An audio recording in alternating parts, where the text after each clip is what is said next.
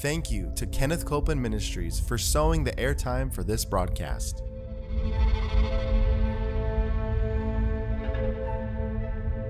There's enough power in every sick room and in every hospital room to raise up that sick one. That may be describing you. Yes. You may be in a sick room. Yep. You may be in a hospital room. And I want to remind you, power is present. That power is there to do a work. Believe in what's present, not trying to get something, but notice that He's already made it yours. It's present right where you're at. Say, I receive that power. I receive that power. I receive it right now. I receive it right now. From the top of my head. From the top of my head. To the soles of my feet. The soles of my feet.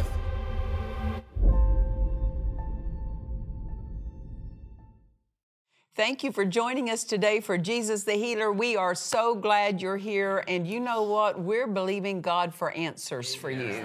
So we invite you, bring your faith, release your faith, get hold of the Word and follow along with us and get something to take notes on because you're going to receive help today. Amen. Why? Because the Word always helps us.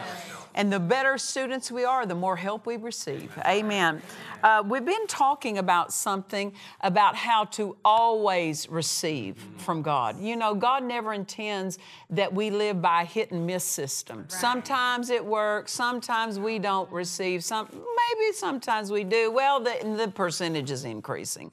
No, always receiving is what God intends for us. Yes. But to receive what God has for us, He has to get our cooperation. Right. Amen.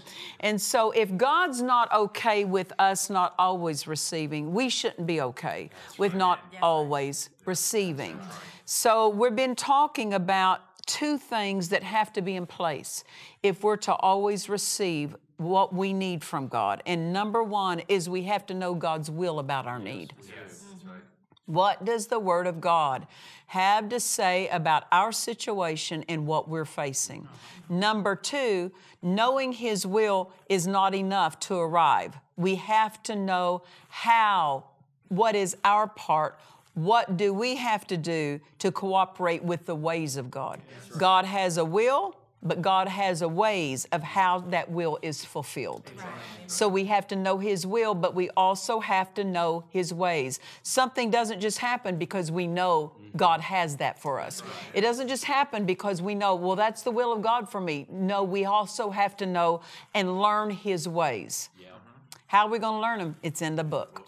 It's in the book. Amen. Faith is not just knowing the will of God. It's discovering the ways of God and going those ways. You see, taking those ways, making those ways our ways. Amen. We invite you, if you have not watched the previous episodes, my goodness, you have to go back and watch them because we can't take the time to restate it, but we want you to be able to hear what was said. So go back and read that if you would, watch that rather. And I want you to open your Bible and read with us in Psalm chapter 95. We've been looking at this one passage, but we want to look at it again. Psalm 95, and I'm going to read out the Amplified Classic Translation, starting with verse 10. It reads, 40 years ago, or 40 years long, rather, no, wait a minute, this is God saying. This is what He's talking about the Hebrews that He delivered out of Egypt. How many of you know that He delivered them out of the wrong place to bring them into the right place? Yes. Right? 40 years long was I grieved and disgusted with that generation.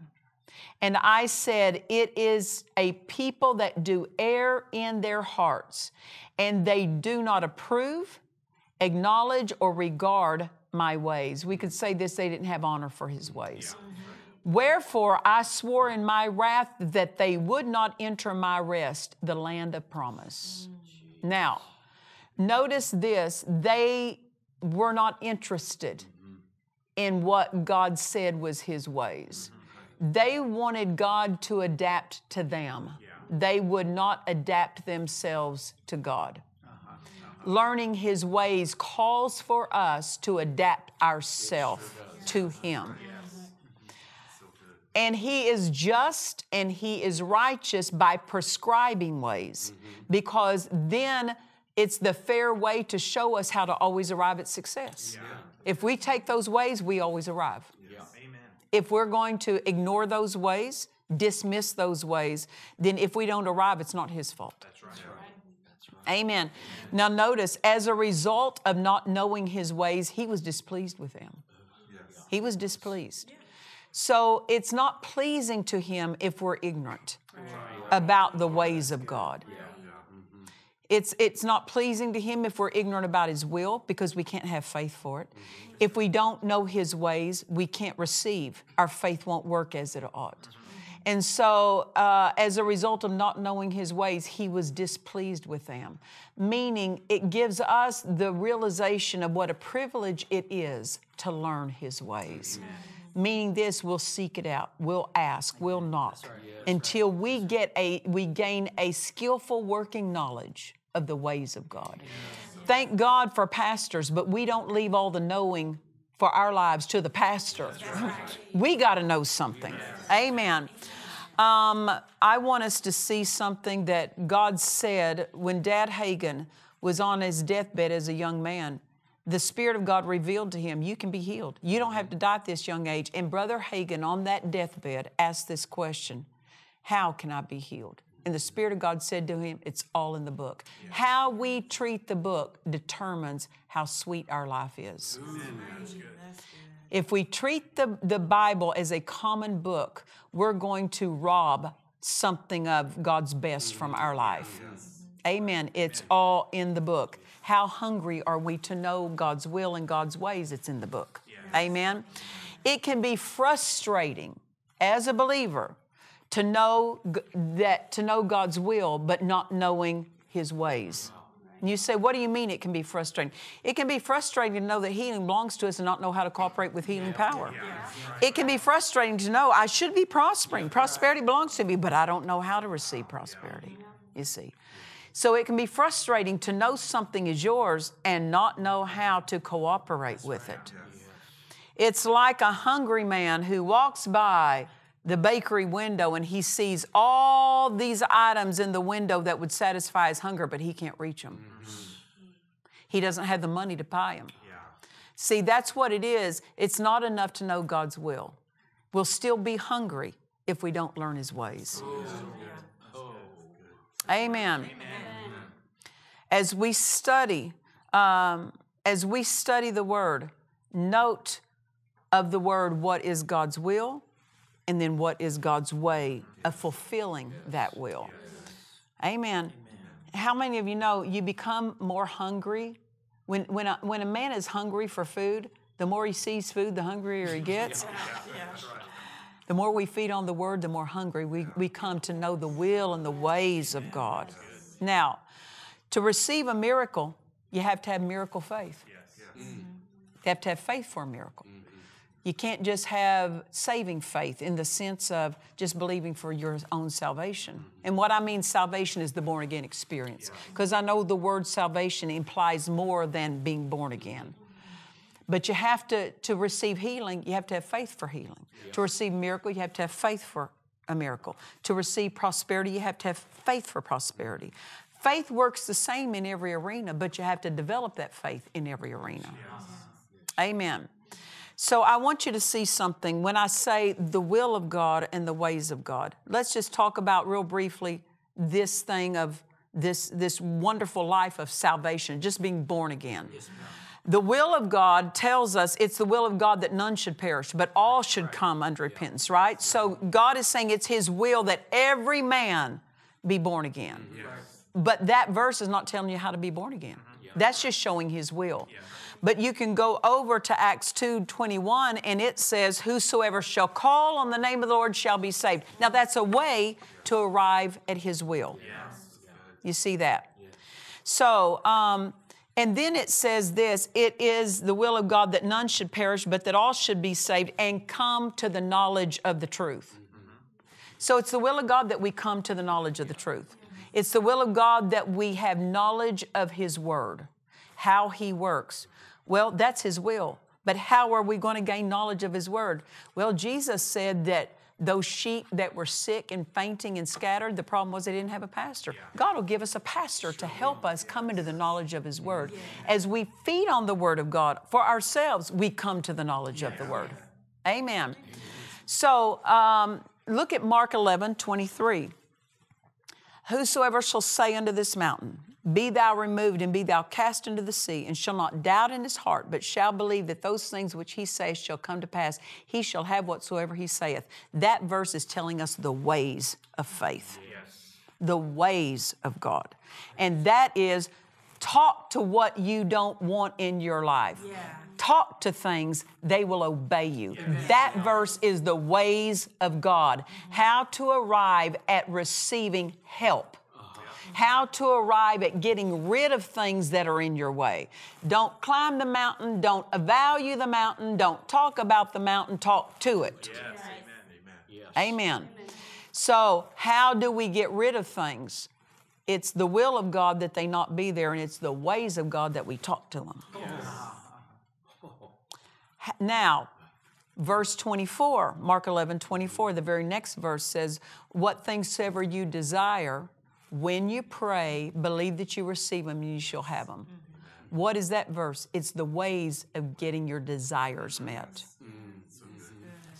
Verse 23 is telling you things will obey you, talk to them. Mm-hmm. This is how to remove things from your path. Right. Mm-hmm. Verse 24 is telling you how to get your desires met. Yes, what things soever you desire when you pray. So what do we see? Verse 23 is the way of God. Yes. Verse 24, another way of God. We can't get our desires met unless we go that way. Yes, that's right. We can't, these mountains won't be removed unless we go the way of verse 11:23. Right. Won't go. We can try to pray it away. No, you got to talk it away. You got to tell that mountain to go. Yes. Amen. And people will pray and pray and pray and pray that God will do something about the mountain, but the ways of God is you talk to the mountain and it will move at your saying. You see, you can't decide this is the way I prescribe to take. I'm going to pray and pray and pray for God to do something about that mountain. You won't receive. Why? Because the way prescribed is that you talk to the mountains. You see what I'm talking about? It's the will of God the mountain be removed, but it's the way of God that you tell it to go. It's the will of God in verse 24 that your desires be met. But the way of that being met is you're going to have to pray, you're going to have to desire it. You're going to have to pray. You're going to have to release your faith and believe you receive it. Now, if you're not going to do that, you can't get your desires met, and it won't be God's fault. So that's what I'm talking about when I say go through the Bible and note scriptures that reveal the will of God, but also note scriptures that reveal the way of God. Because until we come into His ways, we won't experience His will. Till we know the ways of healing, we won't experience His will of healing. Till we know the ways of prosperity, we won't experience the will of prosperity. Now, as I said, if we are to, now let me make this qualifying statement, because this is a big one. The will of God is only arrived at by the ways of God, right? Mm-hmm. Faith is always the way of God. That's good. Always. We cannot conduct business with God to experience His will without faith. Faith is always the way. Worry is not the way. You can't worry and arrive at God's will. You can't get into strife and arrive at the will of God, because strife is not a way of God. Unforgiveness, not a way of God. Fear, not a way of God. So people try to use the wrong ways to arrive at where they want to be. Can't be there. You won't arrive at the will of God going the wrong way. Have you ever gotten in a car and thought you knew the way of how to get to a certain location? Why did, in this studio audience, why did one man just tap his wife's leg? Maybe I misread that, but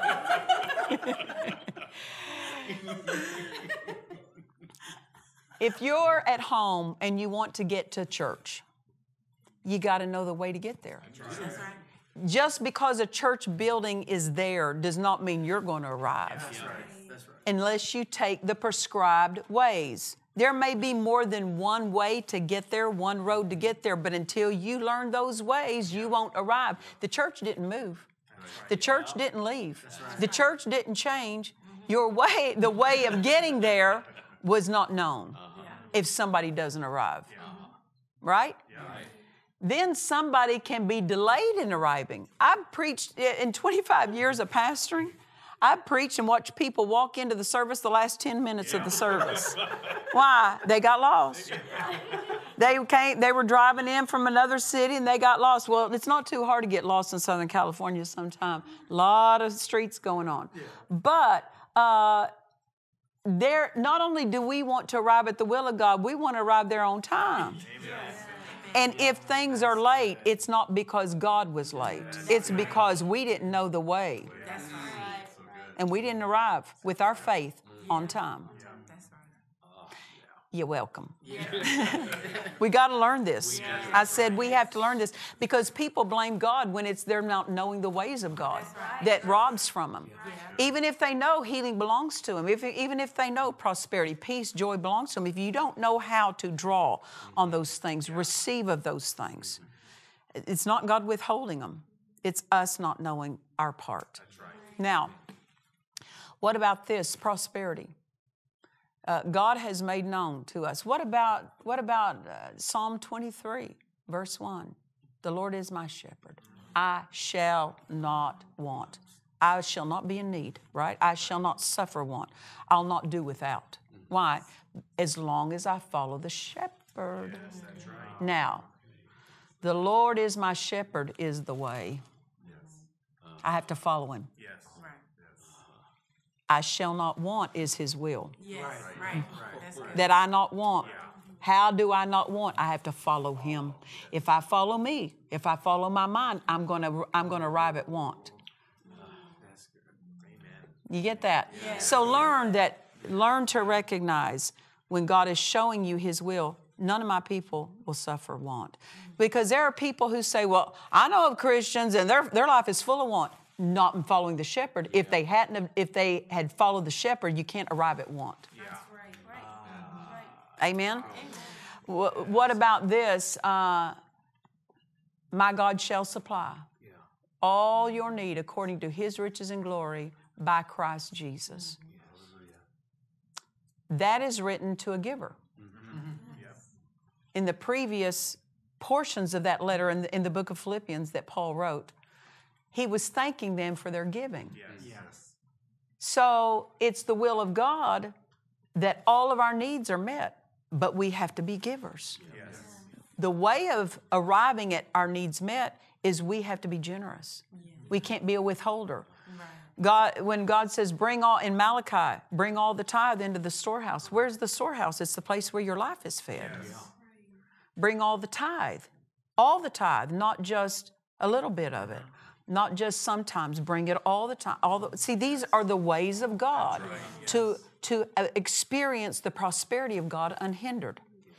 To receive, these passages let us know, to receive, you have to sow a seed. Yes. If you don't sow sowing a seed is a way of God to arrive at the prosperity of his will. His will is we prosper. Prosperity belongs to us. But for us to be in position to receive what belongs to us, we have to obey his ways. And we can't be a withholder and then blame God for not having our needs met. A farmer has ways of getting a harvest. That's right. Yeah. He has to take care of his ground. What's the ground? The soil of your heart. The soil of your heart.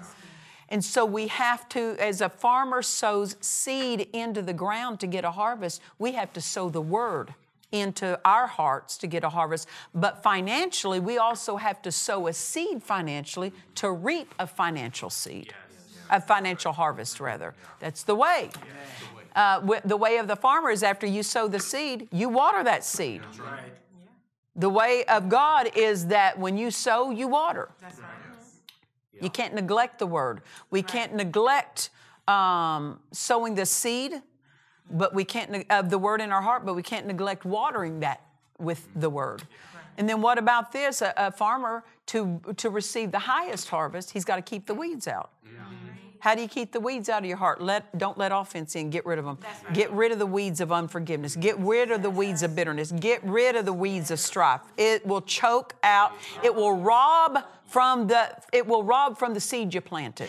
You know, my dad was a farmer. We would be sent out into the field to chop cotton. What was chopping cotton? We weren't chopping the cotton plant. We were chopping the weeds out from between the cotton plant. So why did we have to get rid of the weed? Because the weeds draw all the water out away from the plant. The weeds drew all the nutrients out of the soil so that the cotton did not get proper nutrients to it. It also, the weeds would grow so fast that they would grow higher than the cotton, and then the cotton didn't get the proper sunlight. It would put the cotton in the dark, and the weed would take all the light. So you see, you can't, these are ways. These are natural ways, but they're also parallel to spiritual ways. That if we're going to prosper, we have to sow financially a seed. Not only that, we have to water that seed with right saying, right words of faith. Then we also have to keep the weeds out of our heart. Amen. Then you have to receive a harvest, you got to go harvest it. You know, my dad, when he would sow a seed, the harvest didn't just automatically appear in his barn. He had to sow the seed. He had to water the seed. He had to protect the seed. But then he had to harvest the seed. These are the ways. Amen. How do we harvest on a seed we've sown financially? Well, you have to speak right words. You sow with money, but you also have to say something when you give that money. You have to release your faith. This is where some people get disillusioned, is they say, I give to my church, or I give to ministry, and I can't tell the difference. Well, you have to sow your faith at the time you give your money. That's right. It's not just the money that does something, it's the faith joined with that. If you don't expect something, you don't receive something. So you sow with words of faith when you give your money, but you also harvest with words of faith. So you have to learn to follow the Holy Ghost. The Holy Ghost will tell you, do this, start this business, do that, give here. And when you follow the Holy Ghost, He'll help you harvest. Amen. But you have to do your part in that. Now, it's the will of God that we receive the power of God, isn't it? It sure is. Amen. Peter talks about that we are kept by the power of God through faith. Isn't that right? Yeah. Well, that's the will of God, that the power of God keep us. Well, and then Peter shows a bit of the ways of God with that through faith. We have to add our faith to that power. Amen? You have to know that the power of God belongs to you. You have to know that it's present. Amen. Then you have to speak words that give that power permission to work. Amen. What about the woman with the issue of blood? She believed in the power of God, didn't she? She went and found Jesus. She was dying of an issue of blood. For 12 years she had suffered with this. But she didn't just say, well, if it's the will of God to heal me, He'll heal me. Well, it was the will. That's why she got out and sought Jesus. She recognized it was the will of God to heal her. But the way of God, the way of receiving healing, was not just staying home and say, well, if He wants me healed, He'll heal me. That's not the way. What did she do? She had to go out and she had to, if I could say this, bring her faith to the scene. She had to join her faith to that living word. Jesus was out among the people. She had to have faith enough to get up, get out of her house, get dressed, go find where he's at. And then when she got there, He's surrounded by a multitude. Well, what she got to do, she can't say, well, if God wants me healed, He'll tell Jesus I'm here. No, that's not the way.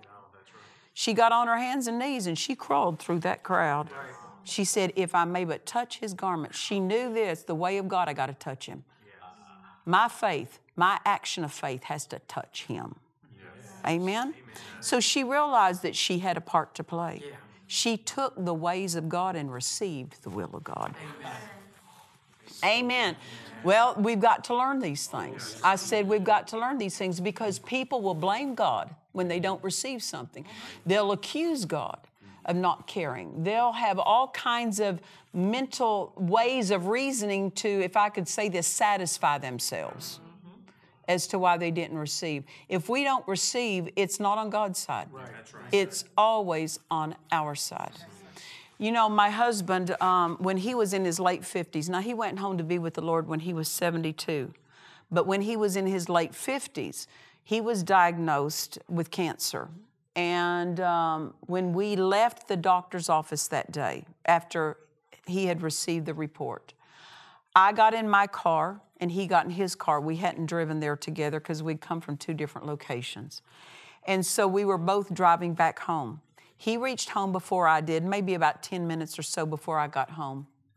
And when I walked into the house, he said to me, he says, I've already had a talk with God and I found out the cause. And I said, well, what happened? He said, I came in and I said, God, you don't miss it. I've missed it somewhere. Where have I missed it?